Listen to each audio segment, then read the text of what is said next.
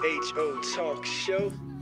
Yeah. You already know how we do. I am HO Talk Show in the booth in the building, Max Charles. I gave my governments that time, Maximilian Charles.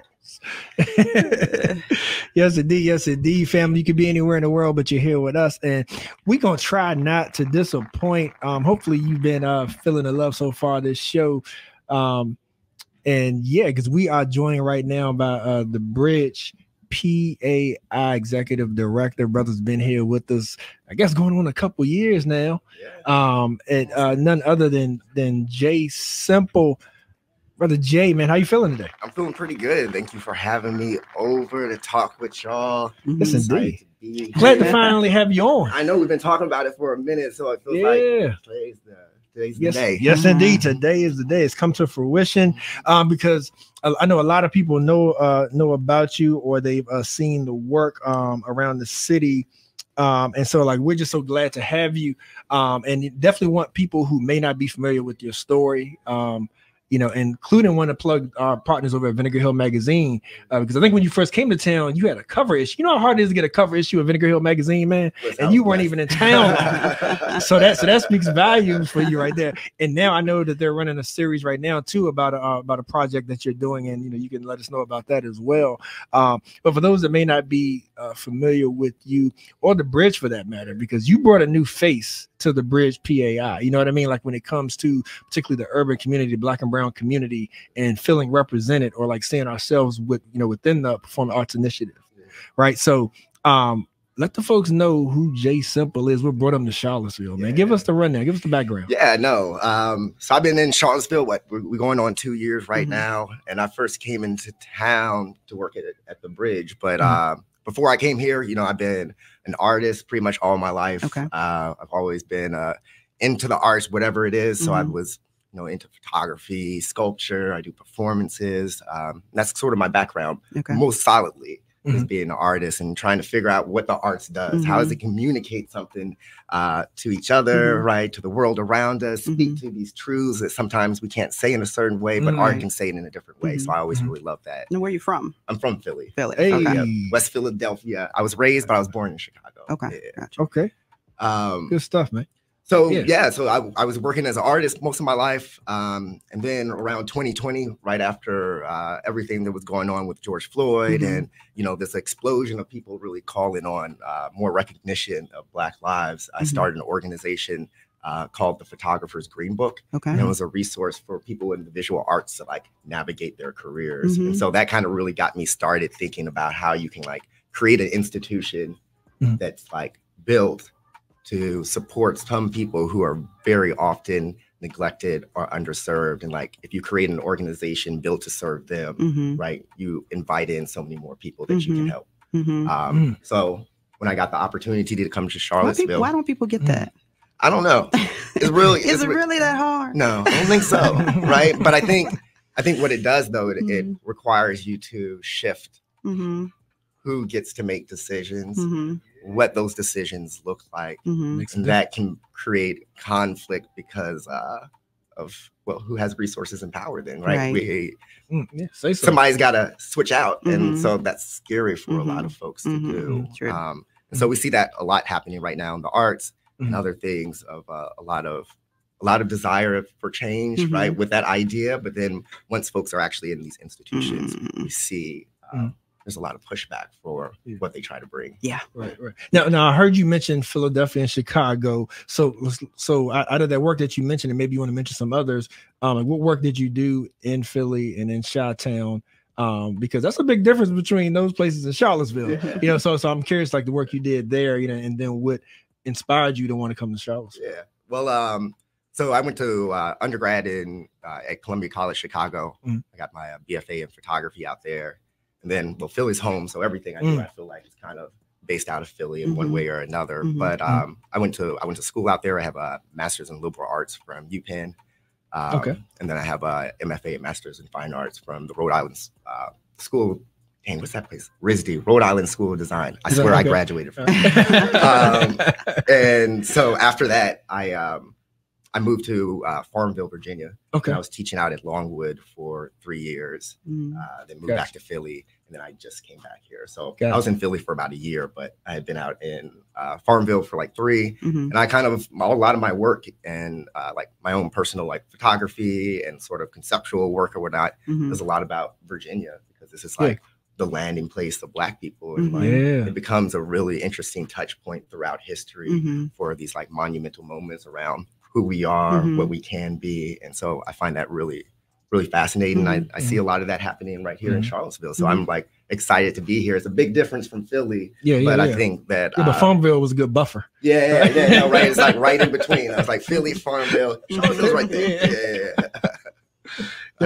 Yes, indeed. So so the bridge PAI, you know, like I said, it seems to have been sort of refaced a little bit, because I can tell you the work that you've done so far. I applaud you, because, you know, the bridge name is showing up in places that honestly, you know, preceding you, I don't recall it showing up before. So I feel like now you've opened up the arts to a new demographic. So was that the main goal, or like what was the inspiration behind wanting to take this work on at the bridge? Yeah, I mean, I think again, like I came with maybe a different perspective, just in overall, and like how to like run an organization that's in the arts, right? So I had a lot of stuff that I wanted to do, and I still got a lot of stuff I want to do, but I kind of came in and didn't really forefront that. So I was lucky enough when I got hired, we had done like all the strategic planning. They had gone out and interviewed, you know, community members, folks that were interested in the arts, our funders, everybody. And they were basically saying, you know, we really want more resources. We want our community to be more interconnected, and we want some free resources, studio space, equipment, all those things. And so I centered the entire thing that we would do off of that. So we started off as a small gallery. I think within 3 or 4 months when I came, we closed, and it was scary because I just got the job, and I was like, "Yeah, we're gonna close the thing that we've been here for 18 years, right?" But I think what was great about it was that at the core of that vision was to make something that wasn't here, right? That was accessible to new communities, and so I think that's just been really my goal ever since. So we opened up our new space, so on the downtown mall, right off of 3rd and Waters. It's basically a free resource center, right? The Center for Creative Collaboration Underground. And you can come in there, you get free studio space, equipment, from 4K cameras, pencils, you got notebooks, like you got so much stuff there. We got like an incredible team there that works with us to like facilitate everything. And yeah, it's been a really good vibe. Yeah. No, hold on now. So you kind of glossed over that. So you have to break that last part down. When it comes to those resources and whatnot, like what does that look like? Is it like a rental system for those items, or you just use them when you're on site? What is? So it's just you can use them when you're on site. So you like come in, and if you want to have a photo shoot, you can come. You can use all the backdrops and everything.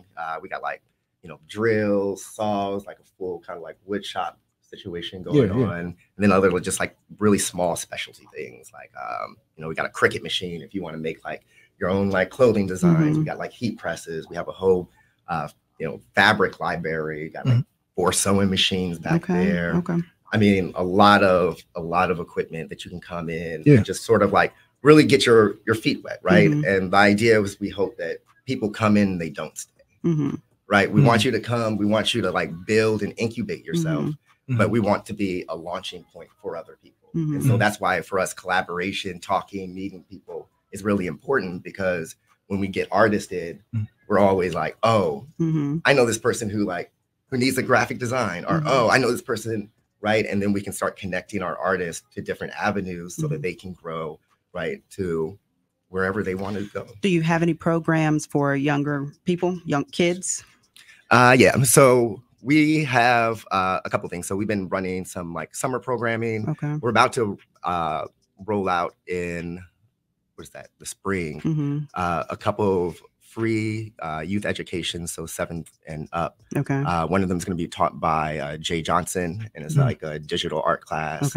And the other one by Sarad over at Vinegar Hill, and he's going to be teaching merchandising.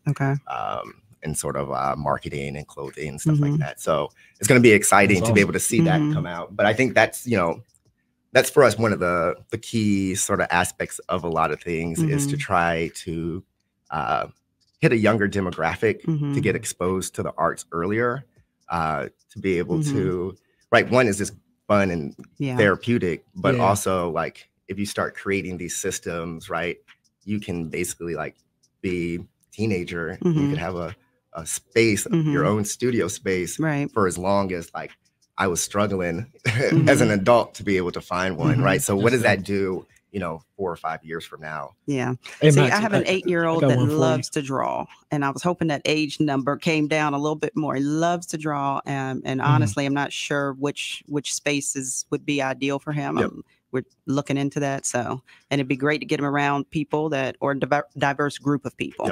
Yeah, no, 100%. I mean, one thing that's cool is you can just come by anytime. Like we're always there, and we like, you come in like, oh, I need an activity, and there's so much stuff that we can like show you. We have coloring books, we got all the stuff kind of little kids corner set up.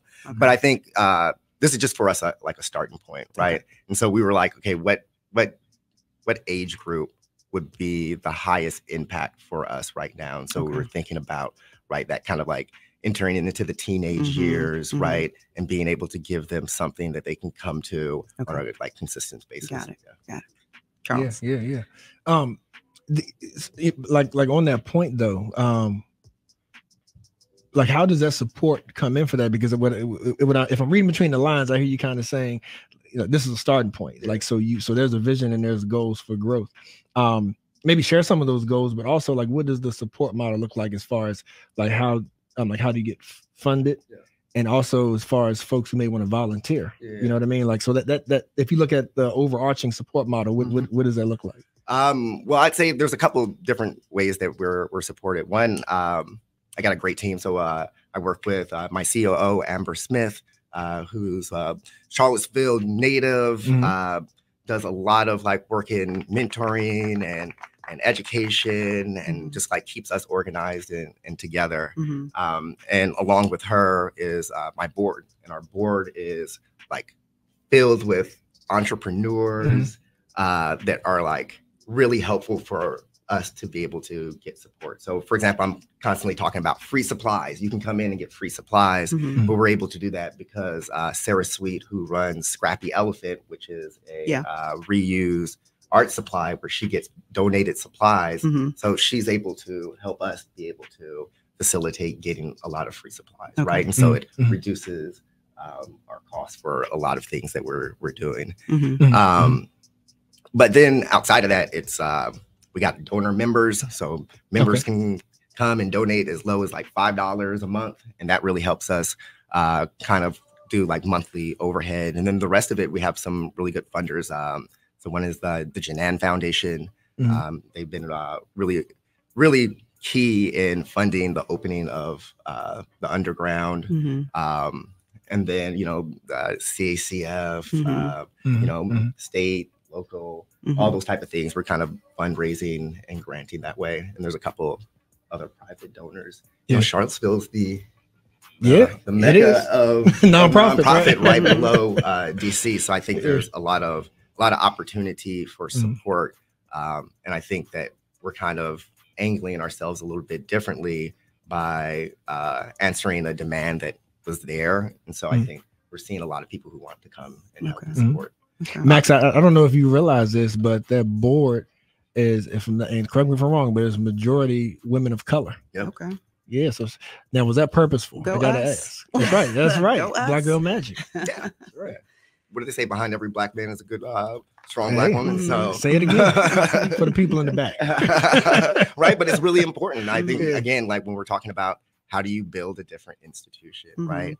I think that is something that's really important. I think it's noticed when you walk in the room. I notice it in the way that I have to operate and move and like how I'm held accountable for things, right? So I think it's really key for us to constantly look at institutions and organizations. Often they'll bring in someone who looks just like me, and the entire board will look something totally different. So for us, it was important that this kind of reflection is seen in all aspects of like decision making and, you know, agenda setting throughout the organization. Yeah. And besides that, Max, I know you pretty well too. I bet you I know something that's on your mind. What? Because when you talk about Jay, you've been here a couple of years. So that means that you came in when Charlottesville started experiencing a record number of crime, like a record amount of crime, and particularly gun violence. And you've lived in some pretty major cities.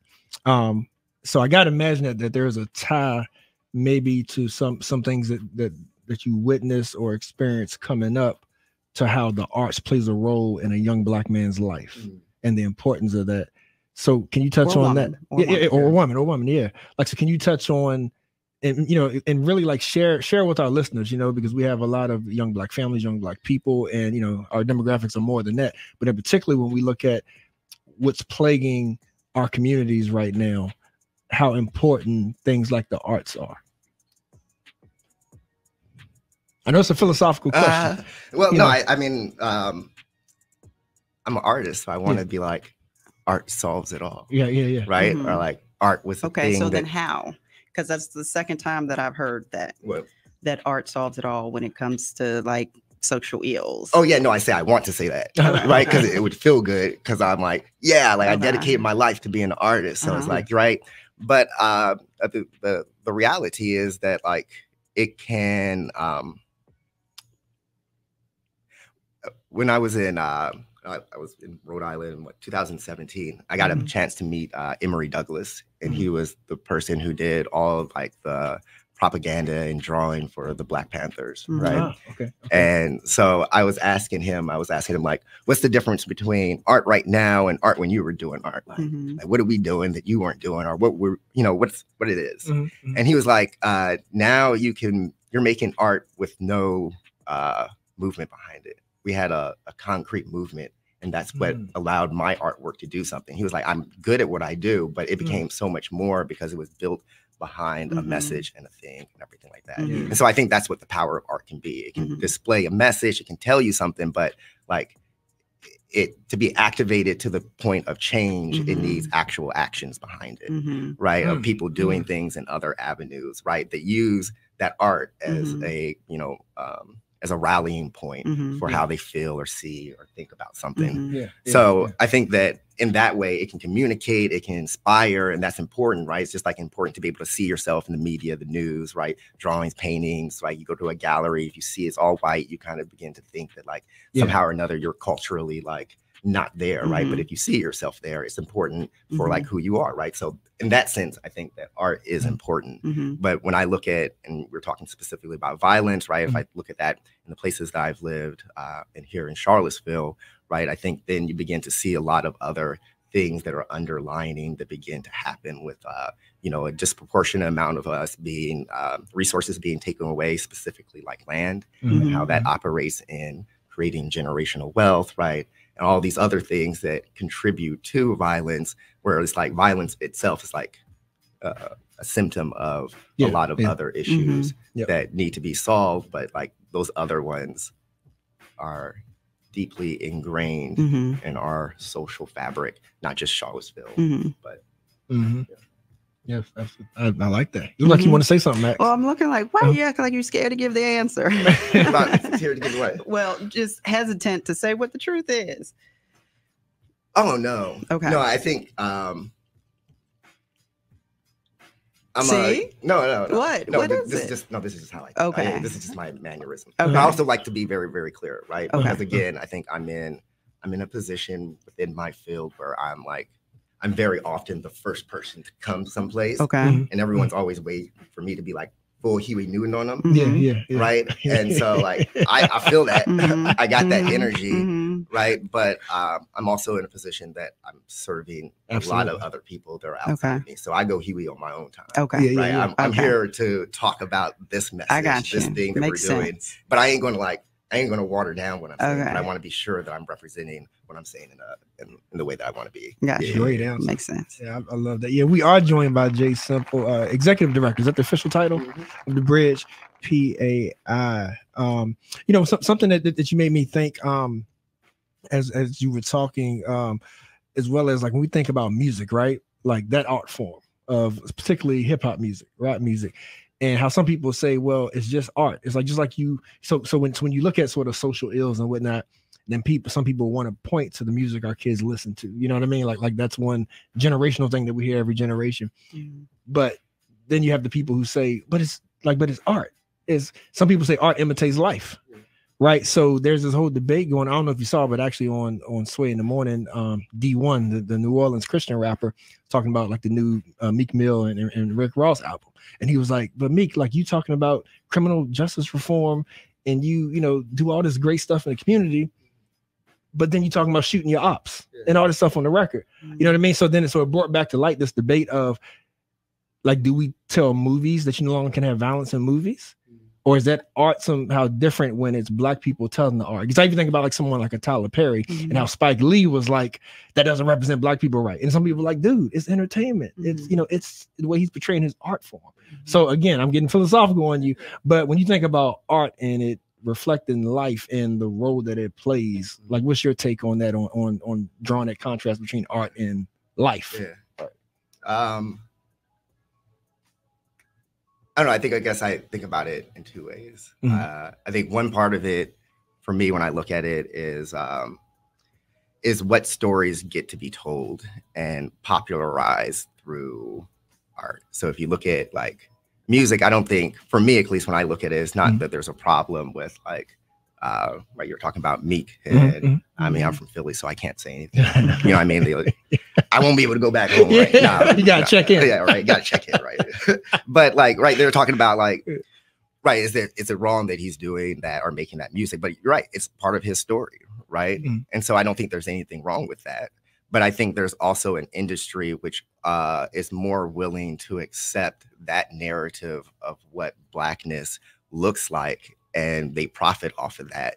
Whereas the other narratives and stories are not propagated the same way. So there's this constant idea that we're, you know, somehow or another criminalized, which again trickles down to all these other things that society tries to put on people. And so I think that the story itself is not the issue, but what the vastness of, you know, our narrative gets to be told on that level of a platform. And so I think that then people come and they critique it because they're like, hey, listen, we know this is a thing, but like, we don't even got that many spots here. So can you tell a different story? Which is kind of weird because then we're like, yo, listen, I need you to tell a story that's not yours. Right. And so it's like, and so I think people, you know, they try to do that. And you see that in the complexities of someone who's rapping about violence and thinking about criminal justice reform.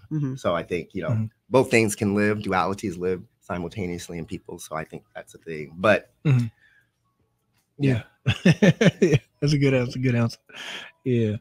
But yeah, so we are joined by Jay Simple of the Bridge PAI. So the goals, man, you know, I guess you know, kind of winding up the interview, but definitely feel free to chime in anything, you know, people who may be their first time being introduced to you or whatnot, anything that you want them to know, you know, about your work here in Charlottesville, please chime in. But I'm curious about going forward, maybe some of the events that you already have going on, or some of the things that you have planned that you want folks to know about.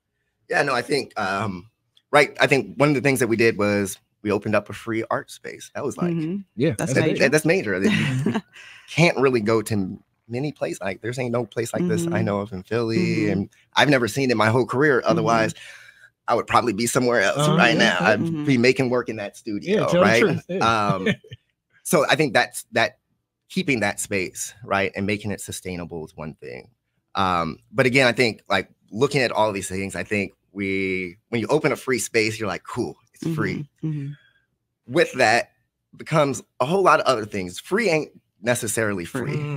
And like, I can be an artist and want to come make work in the studio. And this is a long way to answer your question. You know, right? I might want to come in the studio, make my work all the time, but if I'm an adult, I probably got to work 40-hour week. That gives me 2 days, right? Usually an entire week that I can make work. One of those, I'm going to nap. I don't know about y'all, but I'd be sleepy after work. So one of them sleeping, right? One of them is going to go try to like meal prep maybe a day or two. So I probably got like 6 or 7 hours that I can go like try and be creative. That's a really hard space to really kind of get into your creative practice, right? Just like anything, you have to be in there doing it consistently.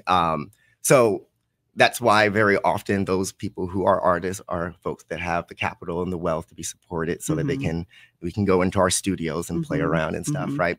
So we're looking to begin building fellowships and internships that are paid. Okay. And we're really looking, so if you're out there funders, we're looking for folks who would be willing to fund interns and fellows that get paid a part-time salary. So that at least we could be like, hey, you can come, you can work here. We give you a studio, equipment, supplies, and a part-time salary to work on your creative endeavors in the space. And so I think that's us trying to like sort of start tackling other things that we're seeing. So I think we're looking at that, you know, launching more education programs and, you know, coupling those with food programs. Like what happens if you come in here, right? Artists talk about a lot of things, right? Like a lot of emotional things. Like, so what happens if you have like someone who can do some therapy sessions, right? In the space with our artists. So really thinking about the arts, but then all the things that are around it that our community could use to support themselves, right? And then hopefully go off and do some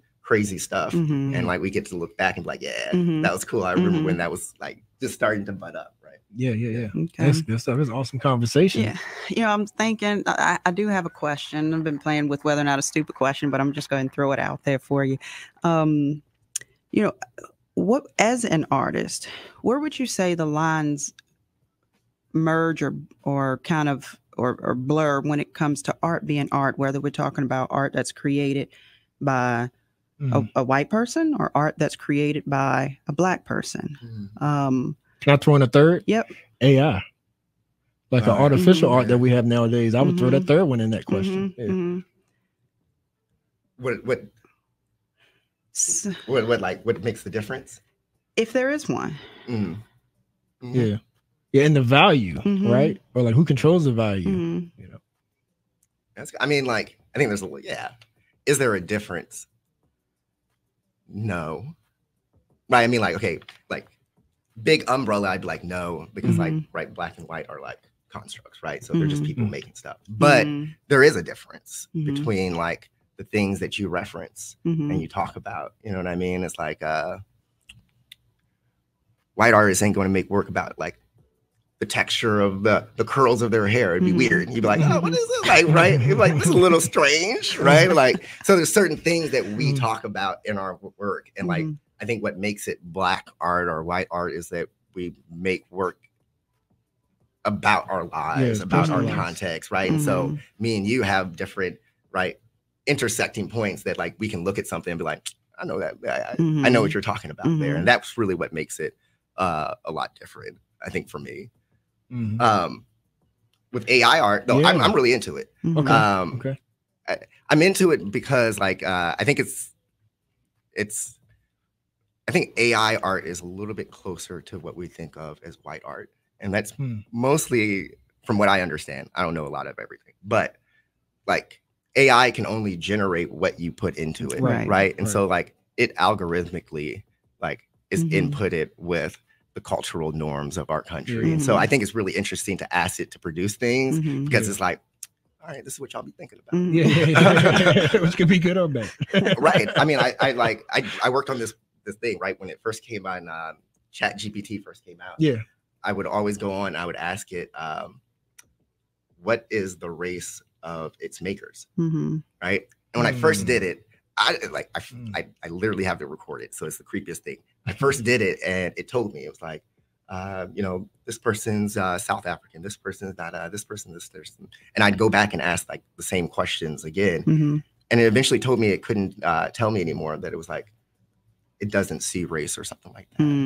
And so it's like interesting that like, I think AI is like interesting just because it's like also sort of adaptive and like strange and like that whole kind of little space I think is interesting. Now what about the value? And Max, this is an awesome question because I'm glad you reminded, you know, brought this question up because it reminded me of some things that we needed to ask. But like, what about the value and like ownership? Because I hear some people say art in general should be like in the public domain and technically free.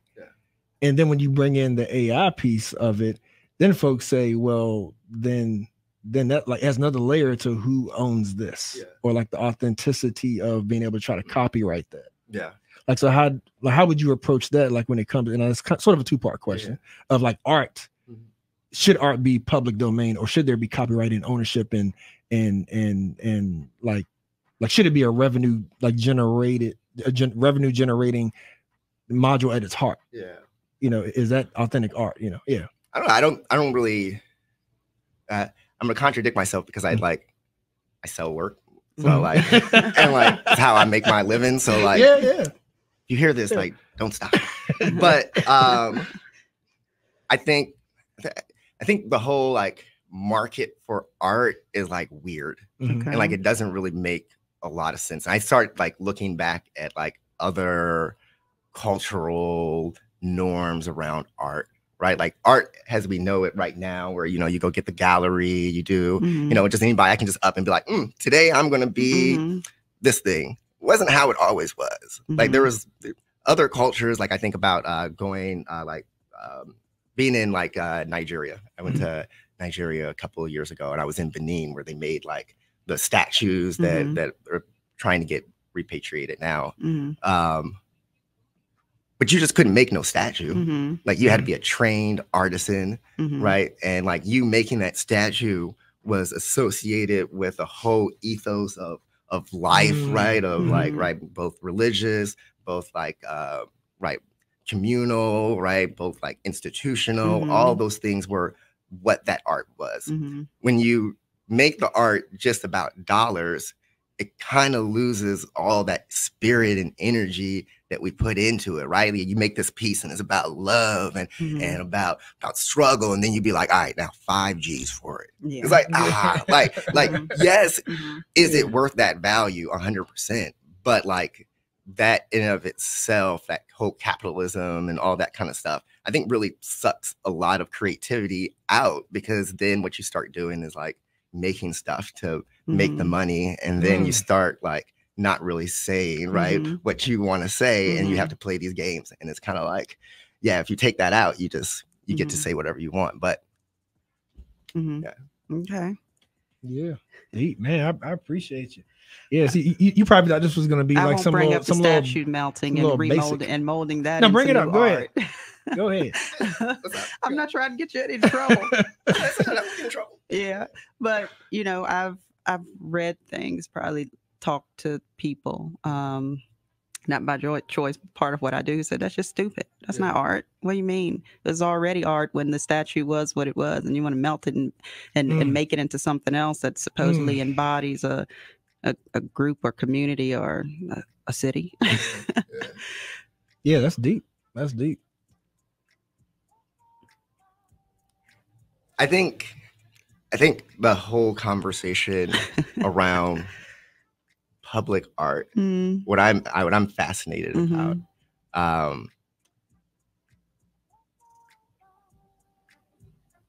is how often certain people will really try to create spaces for us that are, how would I say this correctly? I was driving, once I was driving down, I was driving some highway. I had to be towards Lynchburg, right? And I was driving past this station, or the stop, and it was called Lynch Station. I took a picture of it, and I was like, man, this is crazy. Like, why would you have this thing being called Lynch Station? Like, in my mind, it takes me somewhere, right? Right. You could easily just change that name, and I would feel safe in that space. It'd be like, hey, like, look, that thing just makes me feel really unsafe because of these things, right? So it's like, why can't we just remove the things that make us feel unsafe, so that we can have spaces that we are all welcomed at, right? And so it's interesting to see moments where folks don't want other people to feel safe or hear their perspective or hear their side of it, right? So like, I think it's where we're at right now, right? Because I think we know a lot about the ways that our cities are built, are organized, and tell a history that, again, negates other people's history and narratives and stories, right? So, I mean, I can go back and forth with you on melt it, don't melt it, right?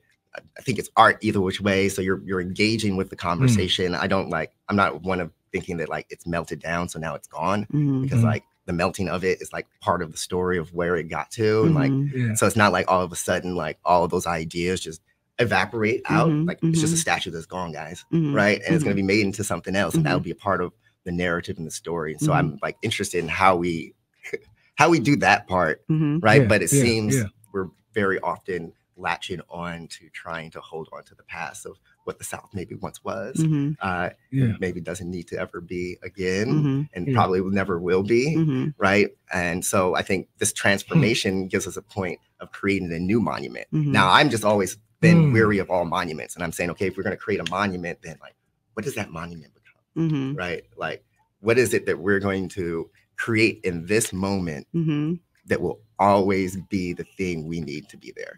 You should submit an idea to the Heritage Center of what it should become. But I think always, like, eventually it won't be like useful. Like whatever like that's how I think about just monuments in general, right? Like build a monument and then like 70 years later, 100, 200, like, will that monument be the statement that thing needs? Right. So maybe it should just be melted down constantly. Maybe it's just like a cycle, never ends. Right? That'd be cool. But and the bridge could also create an AI engine as well. You know what I mean? Like a diverse engine. Listen, we're gonna make monuments. We making an AI. Listen, Bonics. Don't you worry about the bow. Don't you worry about the bow. Listen.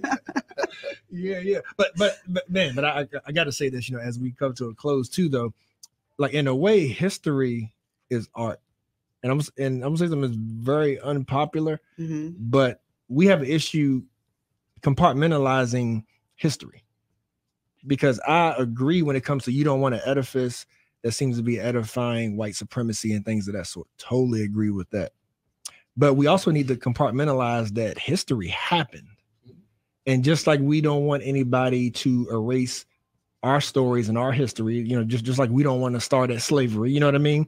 There's history that we got to make sure that we're not trying to erase just because it's traumatic, just because it's hard to listen to or hard to, you know, like to visualize by it being a statue or whatnot. You see what I'm saying? It's like we got to compartmentalize without edifying. And I get the point where some people even said, well, then statues should be kept in a historic context, which I agree with that as well. Like whether you put them in a museum or making sure that it's not something that's like a beacon of your town and your city that's sitting on the highest plateau. You know what I mean?